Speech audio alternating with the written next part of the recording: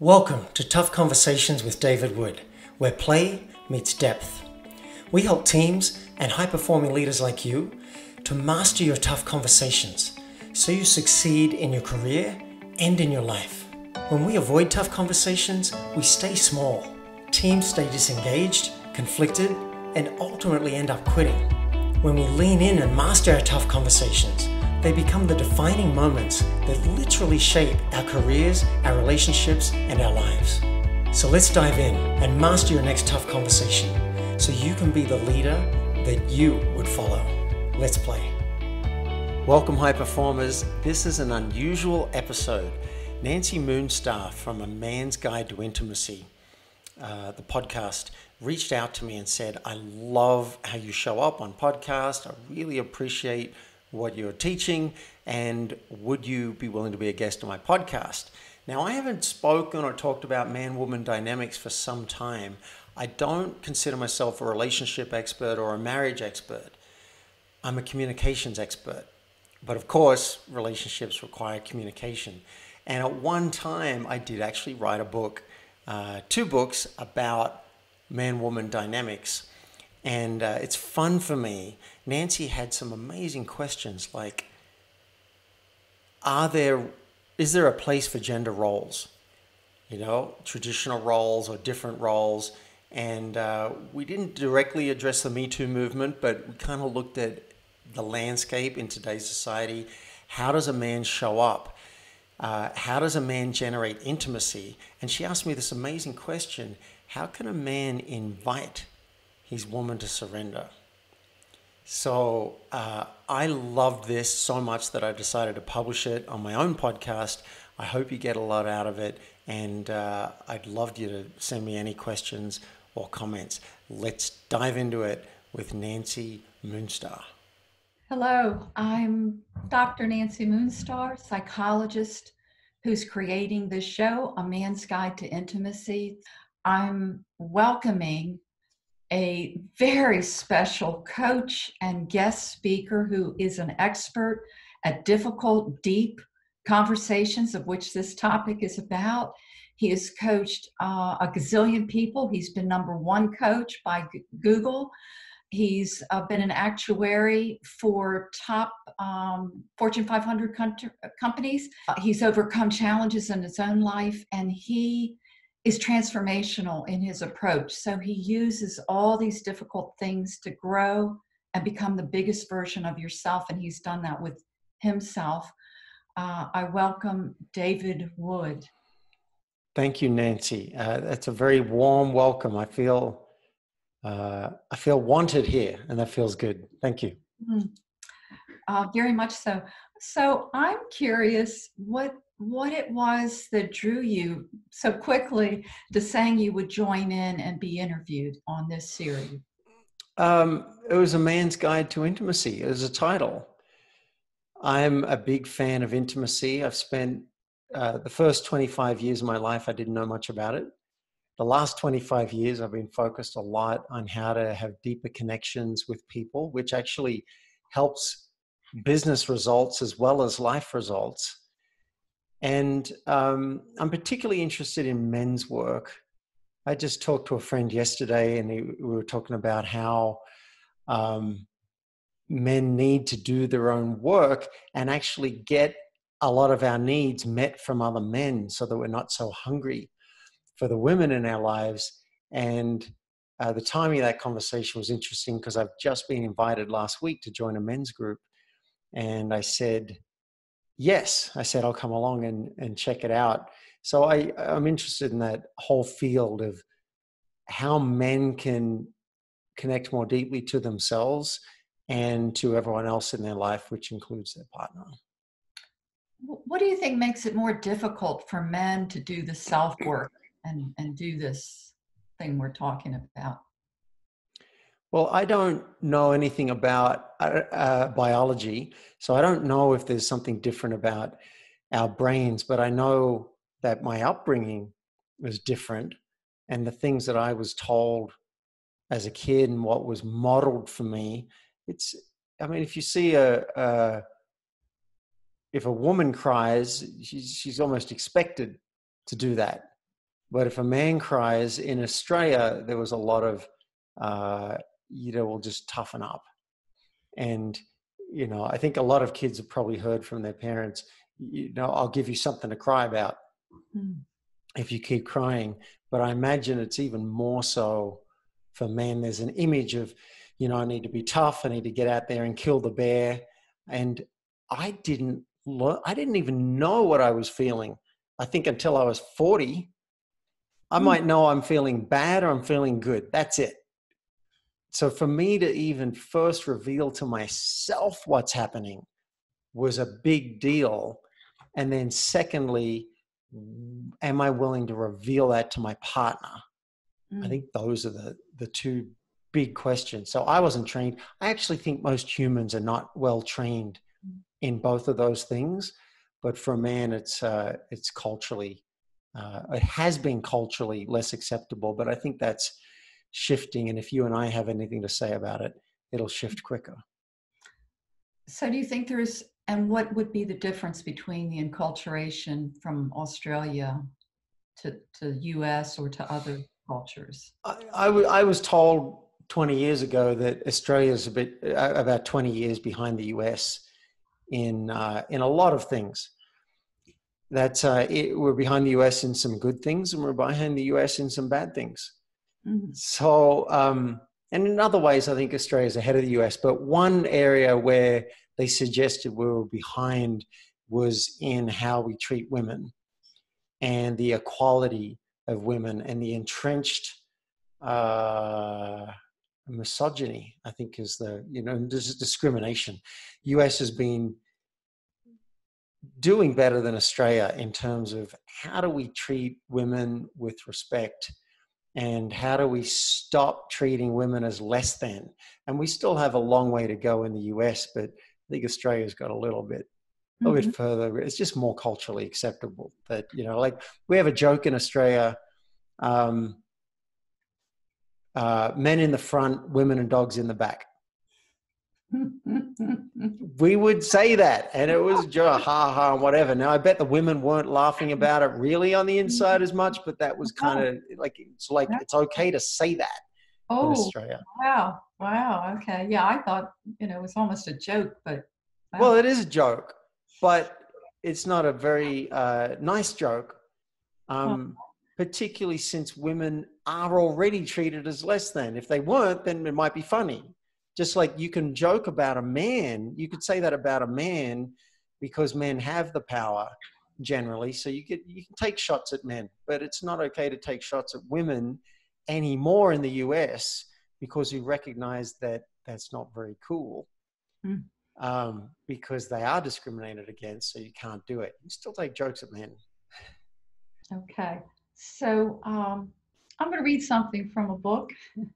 It's a fun book. See if you might be able to guess where it's from. It's from sort of a fairy tale. Why don't you pick on somebody your own size instead of bothering the lady? Tramp shouted at the pack of dogs. Tramp fought like a tiger, and when he was through, those bullies couldn't run away fast enough. Lady thanked Tramp for rescuing her. Then she told him all about her troubles. What's your reaction to that? You're talking about male role here, and you're talking about conditioning, and I just thought of that little clip from. First of all, you know what I was reading from? Lady and the Tramp. My reaction is that I think this points towards a useful and interesting and desirable model that men and women can profit from. So, but first let's talk about another model. Like another model is we're all the same. There are no differences. And in our relationship, the man and the woman are going to relate like that. We're humans. I think there are more fun models that can be used where we can take advantages of some of the differences in the masculine and feminine polarity. Now, I don't mean man-woman polarity. I mean masculine, feminine. Some women have more masculine than feminine, and some men have more feminine than masculine. But in my world, it's fun if a woman says, yeah, I'd like you to open the door for me, that'd be nice. And if there's a burglar in the house, I'd like you to go and handle it, if that's okay with you. Mm. And I might take on some more feminine roles, like having the house look really beautiful and reminding us to flow and feel more of our emotions. And I like that. That's fun for me. I think where it becomes unfun is if people are pigeonholed and a woman is expected that she's going to clean the house and she's going to look after the kid without any conversation about it. Or if the man is expected that he's not going to show his emotions, or he's going to be the breadwinner, and it's not talked about and it's not consciously decided. So that's when the roles, I think, become counterproductive and unfun. But if you can choose your own roles, as a woman, I want to do all this kind of stuff. And as a man, I want to do all this kind of stuff. And we can give to each other in that way, which is what I heard in that story. Mm-hmm, mm-hmm. Yeah, to me, it connects with chivalry. And yeah, tell me a little bit about where you see that in building intimacy for men. Where is the place for that? What is that exactly? And well, there's that old thing that intimacy, if you slow down the word, is into me you see. mm-hmm. So I think intimacy is largely about truth telling. And I just went and looked up speaktruth.com to see. I knew it wouldn't be available, but I talk about tough conversations, and I've realized recently that a sexier way to say that is simply speak your truth, and then stick around to listen to the reaction. And that's a tough conversation. So I forgot the question I was answering. Oh, it's okay. I'm just. Oh, yeah. No, I remember now. But I just accidentally modeled what I'm talking about. That instead of trying to fake it, I told you, I forget the question I was answering. So I think, how this shows up, how these models or these roles show up for intimacy is speak your truth. As a woman, I would like you to first reveal your truth to yourself and realize, oh, I want this. Here's how I want to show up in relationship. And here's how I'd love my man to show up in relationship. And as you speak that truth, and it gets received, then you have intimacy. Same for a man. What are the things that are not working for you in a relationship? Can you find an artful way to bring those up? What are your desires? How do you want to show up? How would you like your partner to show up? And as you're willing to reveal that and it can be heard by your partner, then you've got intimacy. Even if your partner doesn't agree. Let's say you want something in the bedroom and you find an artful way to bring it up. If your partner says, no way am I doing that, but you get to share it and your partner understands you, like, oh, I can totally get why you'd want that. I got some desires too, we can talk about too. I'm not going to do it, but I'm glad you told me. That you're closer. You don't actually need the result you're looking for to have intimacy. I think intimacy comes from the sharing and revealing of yourself and having it being received. So what's the difficulty in the bedroom for the guy? What is it that he finds maybe most difficult to address and have that tough conversation? Wow. Well, I don't know for men in general, but I can talk about for myself. I think one thing for me is performance anxiety. Like, am I going to perform? And particularly for, for women, if they're not fully aroused, it doesn't make as much of a difference as if the guy isn't erect. And then, you just look at a guy and you can tell he's not ready for sex. So there's more performance anxiety sometimes there. And particularly, I've always found that often I'm great until it comes time to put the condom on. And then it's like, oh my God, and there's embarrassment, and then I'll lose the erection, and all of that. So I found that very difficult in my early years. And now it's a lot easier because I've learned how to talk about it. and Mm. say, all right, if this happens, doesn't necessarily mean I'm not into you, but this is something that often happens the first few times with a condom. And then after the first time that it's successful, it's not a problem. I've learned how to share that. Wow. Thank you. So that's one issue. And here's another thing that has been an issue for me. I don't know if other guys have this, but sometimes I worry, like if we're going to have a date, I know we're switching the roles here, but I worry about expectations. See, I often say to a date, look, I don't have any expectation. There's no requirement for us to be sexual. And also I want you to know it's not guaranteed. I never know how my body's going to react or how I'm going to feel. I might be really turned on. I might not be turned on. So what do you say? We flow with it and see how we both feel. And if we're both a yes to something, we'll do that. Try and take the pressure off. But again, it's taken me a long time to realize that I'm not a sure thing. And I might have desires, but I don't think I have any, big expectations about the other person. So those are two issues for me, and I've learned how to speak about them, but I still get nervous about it. Mm-hmm. Thank you so much. That's very helpful. So I'm going to go back to a point, a little bit I read. So protecting a woman, and how does that show up? And I thought I heard you say something about opening a door. And so what does that mean to protect, take care of?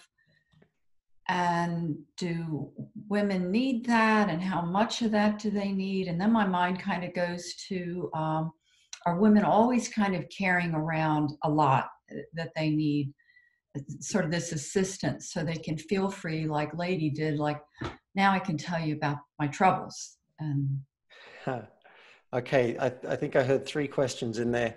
So firstly, for people who are listening to this, if you can't see the video, my face is lit up hearing this question. I feel emotional. And I think what's happening is it touches in a part of me that I love to be the protector. mm, mm, And I don't imply that other men should feel like that, because they may not. But it's inherent in me. If a woman's being threatened, or I've gone to sex clubs, not for a while, but I used to go to like sex parties and sex clubs, and I'd be there with a really beautiful woman, and she might be vulnerable and exposed, and all the guys are like trying to get a piece of her. I'm like a bouncer. I will throw myself between her and anyone else, and I like being trusted, and I like being able to give her that space and that protection. So I have that desire, and it's fulfilling for me. And in this day and age, and because of, I think, how women have been treated and disempowered and treated as weak, for some women, what they want is to be treated as an equal and to be treated as someone powerful. So in this day and age, I like to check when I remember and check in. I was at a conference recently with a good buddy of mine. He was running it, and he had a team dinner. And he said, a what dinner? a team dinner for the team. Yeah. And he said, if the ladies are willing, we'd like you to go first in getting your food. I thought that was artfully done. He didn't just assume. He said, if you're willing, we would like that. So for any women who are like, don't treat me as like I need special treatment. I've got a friend who hates anyone treating her like she needs to be cared for, because it triggers a part of her that wants to be seen as powerful. So I don't assume. If a woman wants that, let's talk about it, and I can give her that. And if she doesn't want that, she's probably not going to end up being my partner, because I enjoy the polarity. I love it when a woman feels relaxed enough and trusts me enough that she can surrender to my direction. That's really fulfilling for me. But I don't assume that every woman's going to want that. Are you familiar with the David Data 3 stages? No, tell me a little bit. Oh, this is huge. I'd say this was a life changer for me. So these three stages are wonderful so that each of us can work out where we are.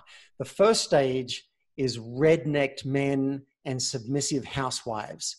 Let's go back to the 50s, where women should be seen and not heard. They're told what to do, and the guys are pretty obnoxious. They might have even been wife beaters, who knows? But that's first stage. And then society went, wait a minute, this is not cool. So the women started to become more and more independent and like, I need to prove my worth. And some of them went over the top to become ball-busting women in the corporate world, which can be powerful, but then they weren't always able to switch off and relax into the feminine. They just became more masculine. And on the flip side, you've got the men going into the forest and playing guitar and maybe dancing and smoking marijuana, which is a very feminine practice, and growing their hair long. And unfortunately, it's just great. They get in touch with their feelings and they're like, I hear you. Do you hear me? But what you got was spineless spiritual wimps. So in the second stage, it's an advancement. You've got women who are more independent and men who are more in touch with their feelings, but you can get ball-busting women who can't feel their heart, and spineless spiritual wimps who can't stand up and go and handle a burglar or be a man when it's needed. So he talks about third stage, which seems to be the holy grail, where a woman realizes her power. She's able to think in a linear fashion and to be in control and manage a team of people and do anything a man can do. And she places a high value on opening her heart and flowing and feeling and surrendering when she finds a man worthy and able to hold that container. And similarly, a man, he can feel his feelings. He has an open heart.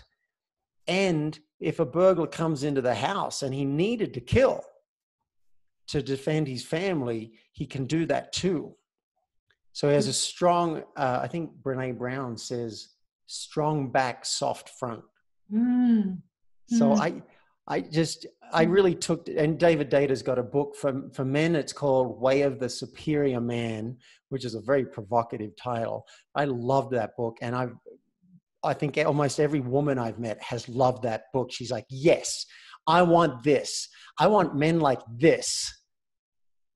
And the one for women specifically, I think is called Dear Lover. And I haven't read that. Wow, thank you. That was really helpful. It kind of reminded me of my worst bosses. Almost always were women. They couldn't say, you make me look bad because you're so good, for example. There was jealousy. They couldn't stop and pay attention to intuition. And so I would experience being hammered and etc. Yeah. I think we want the best of both worlds, and we can have it. And for a man, the men that I respect are the ones that can cry. They're not falling apart. They might be crying and sobbing as they release emotion, but they're still present. And again, if a burglar was in the house, they could respond, but they're willing to feel all those feelings. And they're also willing to say to their woman, no.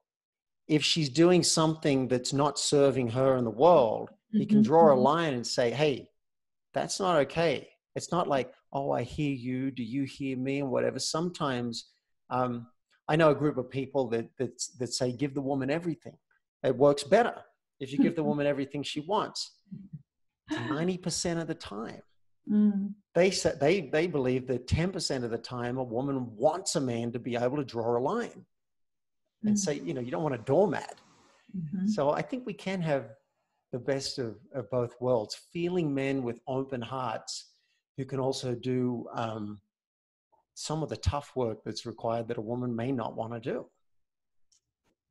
So I'm going to go back to a word I heard you mention a couple times, surrender, and a woman surrendering to you. And what does that mean to you, to a man, and how can he, a man, men on these shows, invite more of that? Ooh, wow. All right, two big questions. We'll see what comes out. So the first one, what does that mean to me, or what does that look like? Mhm. Well, the first thing that comes up is physically. If I'm touching a woman and she enjoys my touch and relaxes, which allows her to enjoy even more touch, it relaxes into a space of trust, I can feel that. And I can respond. And, you know, sexually, I'm a space holder. And I've done a lot of BDSM, bondage domination stuff as well. I've done workshops, I've trained in it. And it really speaks to what we've been talking about with the masculine feminine polarity and surrender. It's basically one person is in charge and the other person's job is to surrender. So it's great for man-woman dynamics. And I find, I'm wondering how honest I'm going to be here. I think I'm going to be pretty honest. Like, for example, if I'm having sex with a woman and she's fully surrendered, she may not be tracking her noise levels or how the neighbors are, or if someone's going to call the police or something like that, because she's the river that's flowing. And that's her job, should she want to take on that surrendered feminine role, is to trust me to hold that space. Now, I am tracking that. I am aware of, like, with the neighbors, is this too much or whatever? Does she need water? Whatever. Like, there's part of me that's present. The role of a fun role for the masculine is to be the riverbanks, so she can flow and rage and do whatever she does, and he's holding that space. So that's an example sexually and physically in terms of touch. But it could show up too. It might show up in another way in terms of if she's not sure, doesn't have a clear desire of what we're going to do for the evening, she might want me to choose and provide direction. Sometimes women want that. They're just like, I just want the guy to, like, or at least to have an idea. And so I might run a menu past her. Well, here are 3 things that I'm thinking of. And this way she gets me to be providing direction, but she still gets to choose. So those are just a couple of things that come to mind with surrender. And your next question was, what was your next question? That was a good one. How to invite that. So you've started in on that, and you also meant, go ahead. Yeah, wow. Because you mentioned sort of you mentioned touch.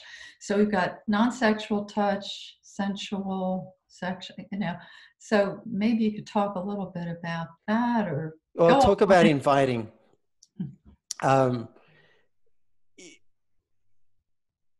I think the more a man can generate trust and be trustworthy, the more a woman can relax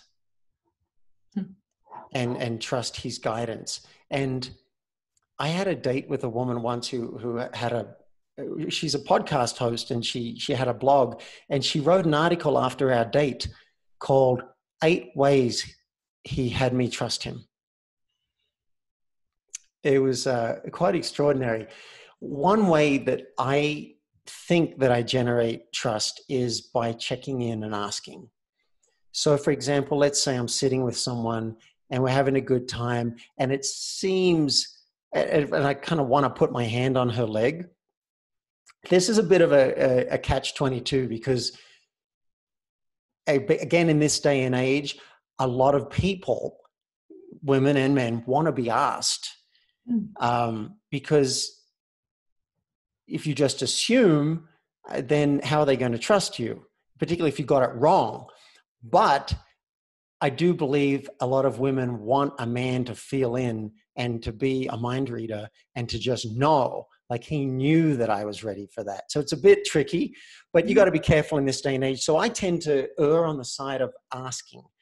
And I'll be like, I might raise my hand and put it close to her leg and say, may I put my hand on your knee? Mm. And then I'm listening for an answer, but I'm also watching for an answer.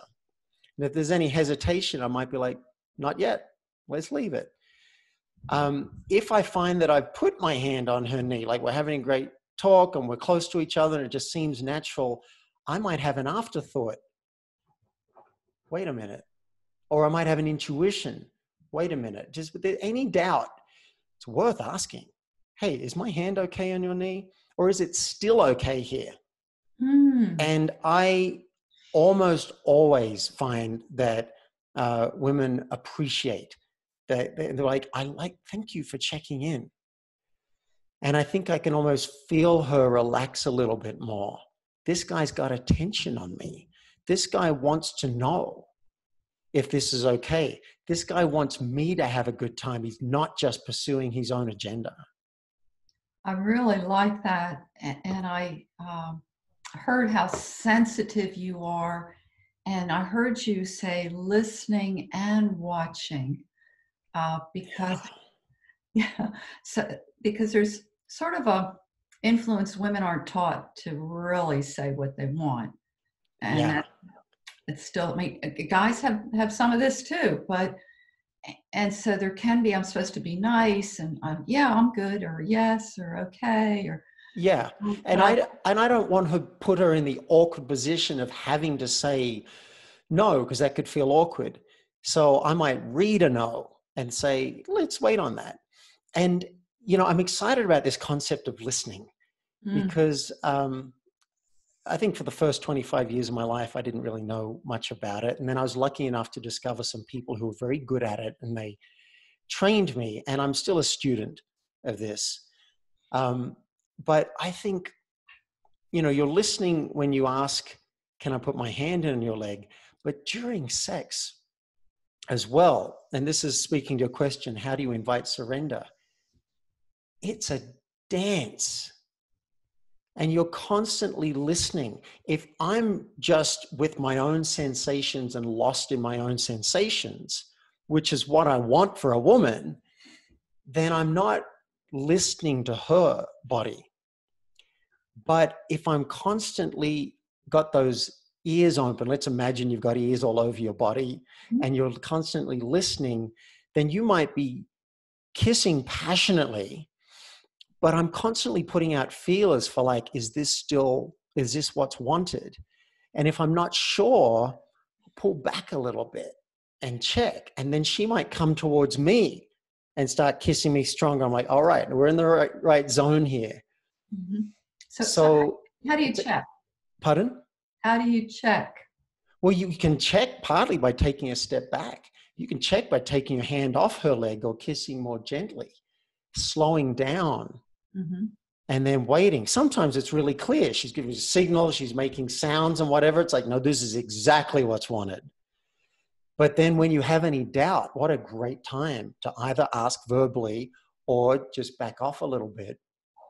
And I don't know exactly how I developed this radar, but I'm so grateful for it. There might be time I'm having intercourse and, strong thrust. And then the thought will just flick through my head. Wait a minute. I can't tell if this is exactly what she's wanted. Let's not just assume that what women want are really hard thrusts. So I'll slow down and give her a chance to show some signals. And I think this is another way that we can invite surrender as men by listening and by putting a lot of attention on a woman, can have her realize, oh, wait, this is a safe space. This guy has got me. This guy's got his attention on me. These are my theories, right? I don't pretend to be a guru on this, and I'm still learning. I'm still a student, and I still make mistakes for sure. I'm sharing some of the things that I'm excited about that I've found seem to work well for me.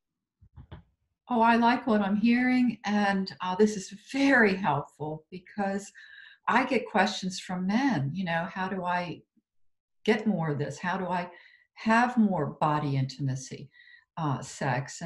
And what do I do? What about men who've had a period of time where their beloved, their wife or whoever isn't responding, isn't showing interest, isn't engaging? What what then? Yeah. I try not to speak in universal truths, but I'm gonna do it. I'm gonna do it now. In that case, what she's wanting is not sex primarily. I say she's wanting attention. And Mm. attention will show the guy what she's wanting. And there's a joke, if you want, there's a joke from women where they say, the foreplay I want is cleaning the house, right? Now, that I don't think that's a universal truth, but she might be wanting the man to do more around the house. And by him doing that, if that's the case, he's showing that he cares about what she wants. And it's kind of a joke, but it's kind of true. Now, if let's say I'm wanting sex from my partner and she's not responding or she's not wanting it, well, maybe I could get curious about her. All right, I've got this desire. That's fine. I can enjoy that. I can share the desire. I have that. But what do you want right now? What's going on for you? Is there something you want to talk about? Is there something in between us that needs resolving? Is there something I'm not giving you that I could give you right now, which might be cleaning the house, it might be cooking a meal or something like that? I think that's a great place to start because it gives you intimacy.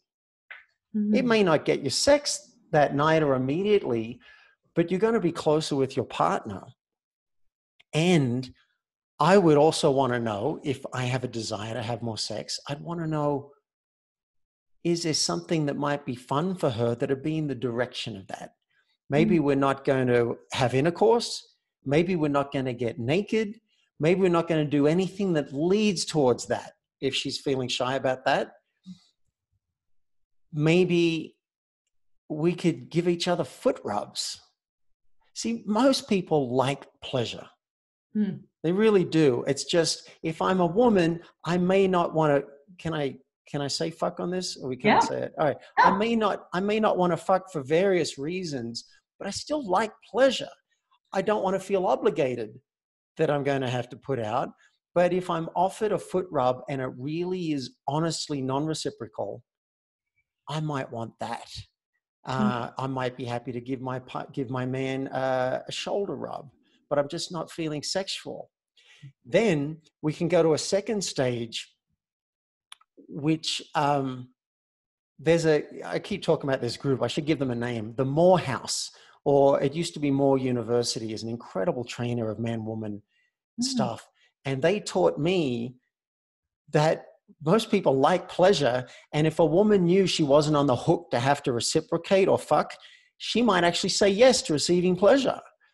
So I trained with them on how to, on manual stimulation, how to use my hands to give a woman pleasure. And she might keep her clothes on largely, right? Stay largely dressed.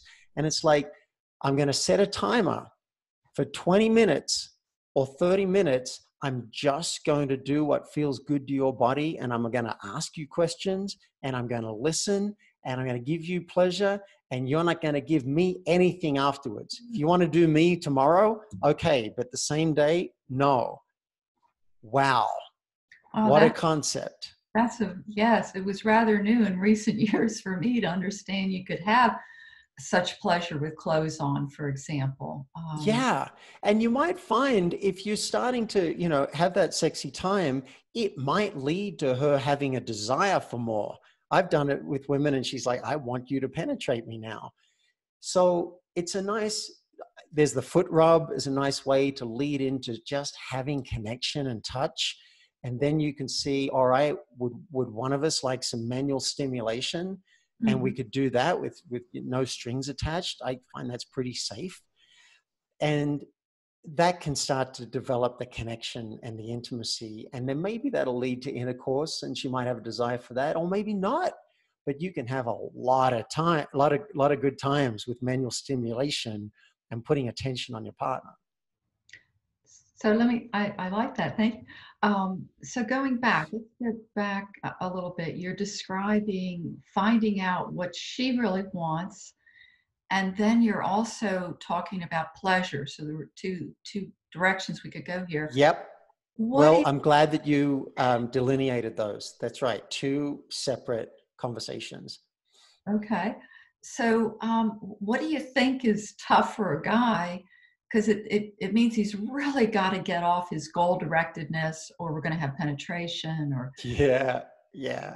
what is it that's, yeah, what challenges a guy in that? And of course, as a psychologist, I know some of these conversations, but let me hear from you. Yeah. Yeah.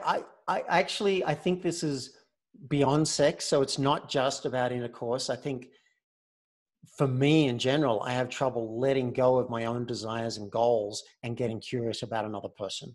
Mm, And then let's go beyond men. I think it's a human thing in general for us to be so self-focused.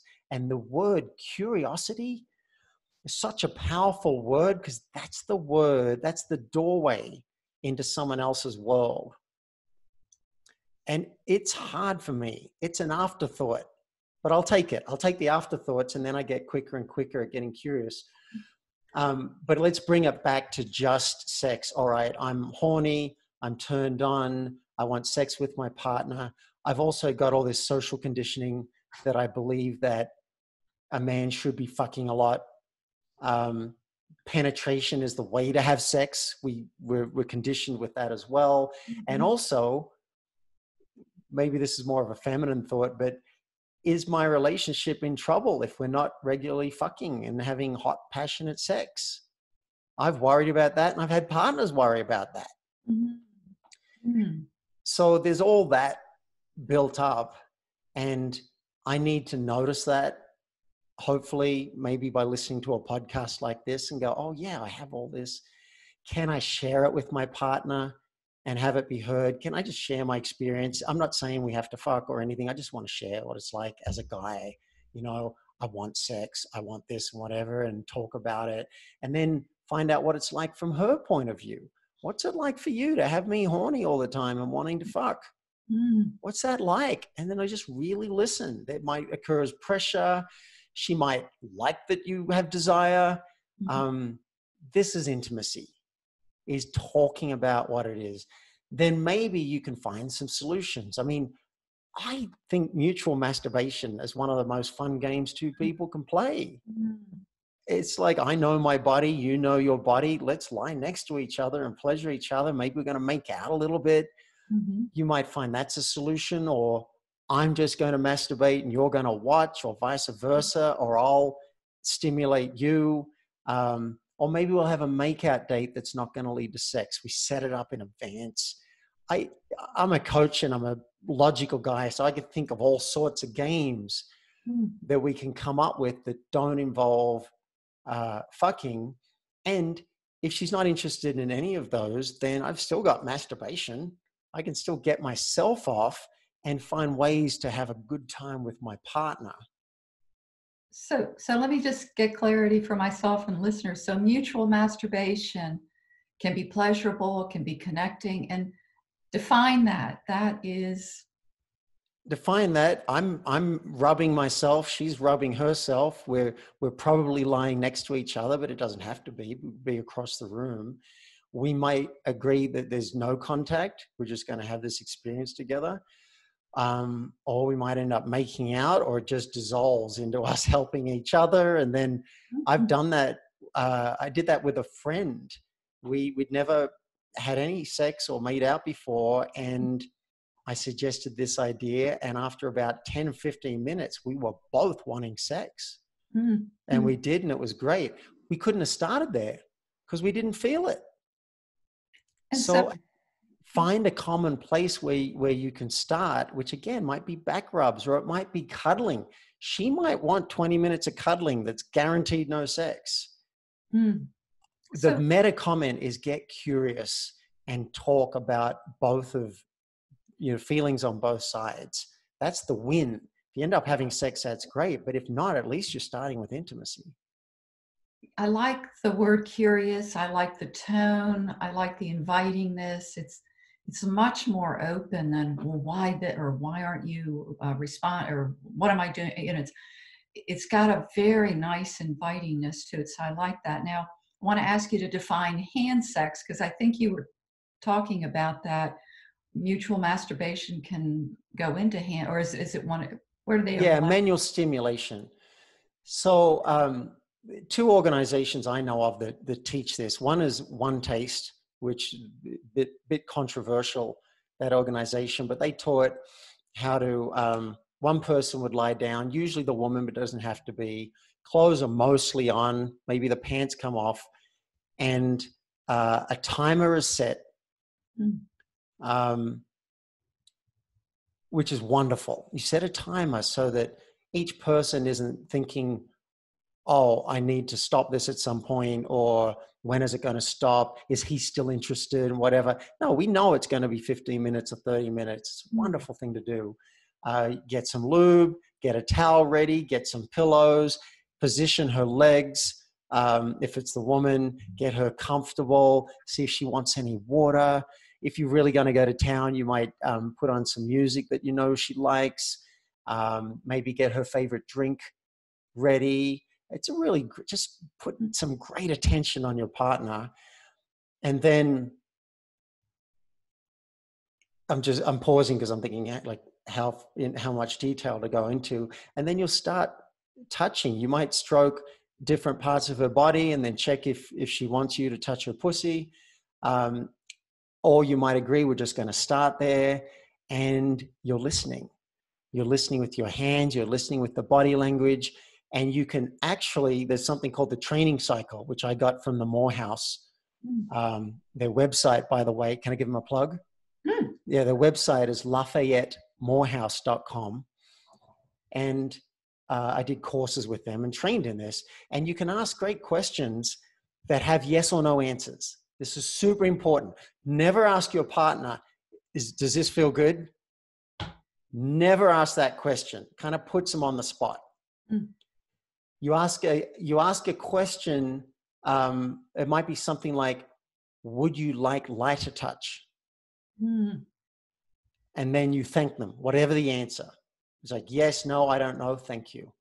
And then you can keep going. Would you like lighter touch? You're going to have to keep asking until you get to that point. And then then when she says no, or he says no, would you like firmer touch? You get till you get the sweet spot. And then you might be like, would you like circles? Would you like penetration now? Or you can do it and see how it feels. You can kind of test it out. But I think it's great to have a research date. Let's find out about your body and what's good. And I'm going to ask these questions. And all you've got to do is relax and say yes, no, yes, no. And if you want, you can ask as well. There's another cycle for how you train from the bottom. Train someone to give you what you want. That might be another podcast episode. Well, let me go back. So you introduced this with sort of an explanation of what not to say or how not to structure it versus how to structure this. Could you restate that? Yeah, don't ask, does this feel good? It doesn't really give you information. They're kind of expected to say yes. I would ask for something, ask for a change. Would you like more pressure? Would you like me to go faster? I mean, how many times you've been lying there, ladies, and it's too fast, right? It's awkward to say, whoa, sailor, slow down. But if he's asking you, would you like slower strokes? Would you, with my hand or my penis or whatever, and keeps asking until you get that exact speed. Now you can relax even more and feel even more. So this is called the training cycle. It's a way to find out what your partner wants without them having to get into their head and speak up a lot. Nice. That's very helpful. So what's the one you said could be a future podcast? I really want to hear something on that, please. Oh, well, yeah, I was talking about the train. So this is the training cycle I've given a bit about when you're the one delivering the pleasure and you want to use a cycle to find out information. But there's another cycle that you can use from the bottom. If you're the one receiving, there's a nice training cycle, and it's very simple. You find something right, like, I love that you're putting so much attention on me. Something you honestly find right. So you appreciate them. Then you ask for one small thing they can definitely do. Would you stroke a little faster? And then they do it and you say, thank you. That's it. It's also known as an appreciation sandwich. This is something great you're doing, right? You're winning in my eyes. Would you stroke a little faster, or would you try a little lighter, or would you try some penetration, or I'd like some pressure on my clitoris. Would you try that? Mm. Thank you. That feels much better. And then you rinse and repeat. You can keep going. That's a training cycle from the bottom. Those are wonderful. So how does a guy bring this into his relationship? What are some just sort of initial things he can do Great. today? Great. Yeah. Well, it could be, hey, it's kind of expected in society. I was listening to this podcast and they say how it's expected in society that everything's reciprocal and we're like pleasuring each other at the same time. And they suggested that you can have a lot of fun if two people put their attention on one person's pleasure. Mm. There's a whole new model. And it can lead to sex, or it can be agreed it doesn't lead to sex. And it's timed. Seems a bit weird, seems a bit clinical, but apparently it can be a lot of fun. And so I'm interested in trying it out. Do you want to try it out? We'll set a timer for 30 minutes, and I'm thinking I would do you first. And all you got to do is relax and feel your body. You can give me any direction if you want, or you can just relax. And I think it'd be a pretty fun date. What do you say? Mm. I like that. That's great. Yeah, I got to warn you guys. It can be hard for any human to receive, and Mm. particularly after a lifetime of women having to put out and having to focus on what the guy wants and believing if it's hard, she's got to do something about it, about his erection. It might be a real game changer and hard for her to believe that you would really do it. I know when my partner said, well, let me do you. Oh, so confronting Mm. to actually think about relaxing and letting her pleasure me and me doing nothing and trusting that she really wanted to, brought up all sorts of stuff. So just bear in mind, you might face some resistance, but I have faith in you to be able to seduce her into receiving pleasure. Just find some fun ways that she could do it. You might even say, we'll do it as a foot rub, non-sexual. Mm. But it can be a real game changer. I know communities of people, they got right into this. They call it a due date, or they call it orgasmic meditation. And they say, I would do it with someone I would hug, because it's not about sex. It's not going to lead to sex. It's just I'm willing to receive pleasure. I'm not saying people have got to go that far, but it can be a fun tool to add, particularly if sex isn't happening. I Mm. believe this is a way to break it down into smaller steps where you can communicate and get back to more intimacy. Mm. Thank you. Thank you. So, what other things are not spoken or we haven't covered or touched on that might be helpful to? I notice when you say that and hearing that, I just feel so happy with what we've covered. I Mm. feel like, because I talk about tough conversations and speaking truth a lot. And I also talk about business success. And I've done a lot of training in man-woman dynamics. And I'm such a fan of intimacy. So I just love that you've taken us there to all these great places I don't normally get to talk about. There's nothing that's coming up for me as missing. Okay, good. I would just recap by saying it's scary to speak truth. Firstly, most of us don't know what our own truth is, because the mind doesn't just lay it out on a platter. Oh, here's your truth. We just know we might want more. We might not even be clear what that is, or something might be bugging us. And relationships are a great training ground to get out a piece of paper and a pen and say, all right, if I was 100% truthful, what are some desires I haven't communicated? Mm. What are some things that bug me Mm-hmm. or that I'm concerned about in our relationship that I haven't communicated? It doesn't mean, writing them down doesn't commit you to sharing them. It's just a first step for you to start to reveal your truth to yourself. Journaling's good too, I think, for this, and talking to a coach or a therapist.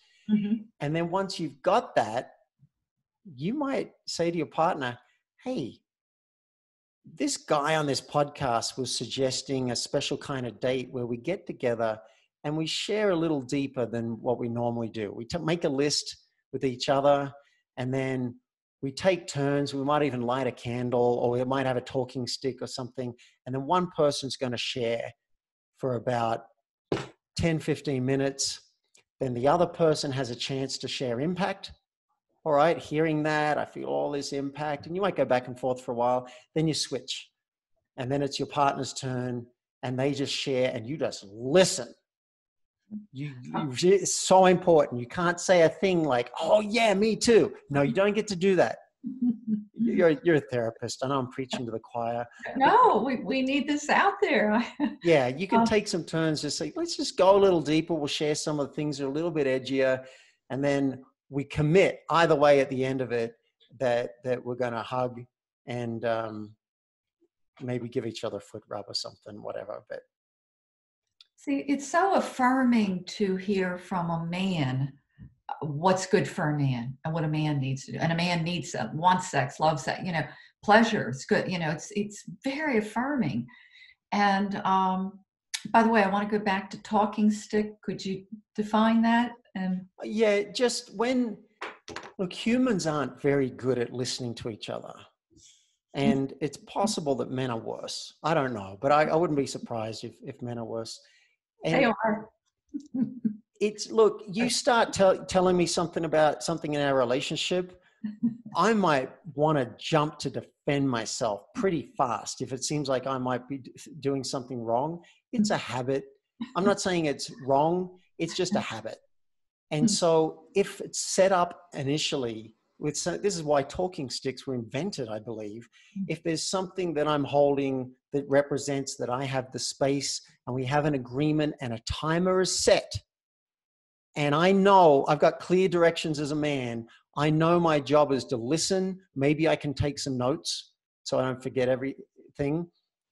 And then I know my job at the end of it is maybe to share impact or to recreate you, meaning let me reflect back what I heard so that you know you were heard, and then you'll have a chance to correct me. Like if I know the rules, it's not too hard. But if we're just doing a sharing session and you talk, I may not know the rules. And so I'm going to jump in, and you're not going to get to surrender. You're not going to get to trust and really relax open into my listening. So I think it's just smart to set up the rules of the game at the top.